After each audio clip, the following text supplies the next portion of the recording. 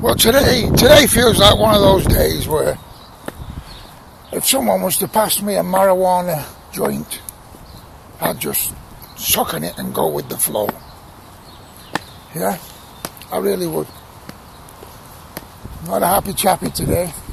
But sometimes smoking weed when you're not a happy chappy isn't the best of ideas, but I just feel it would just take all this away and make me appreciate, which it usually does with me, what's around me, i.e. the countryside, the birds, the wildlife.